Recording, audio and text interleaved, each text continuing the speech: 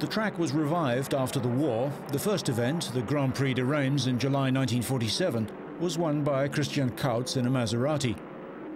Alberto Ascari made his Grand Prix debut.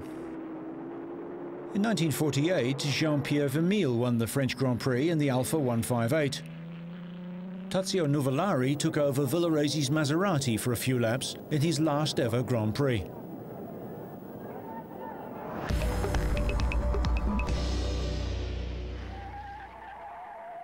In 1949, Louis Rosier and Louis Chiron in Largo Talbos had a fierce battle with Prince Bira's Maserati 4 CLT and Peter Whitehead's 125 Ferrari. Chiron won, repeating his pre-war French Grand Prix success.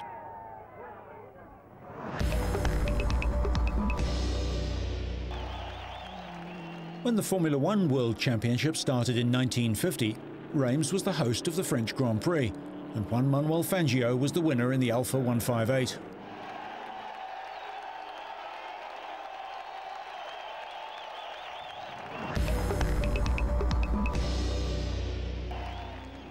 By 1951, Fangio was at the top of his form, but the Alfas were under pressure from the Ferraris.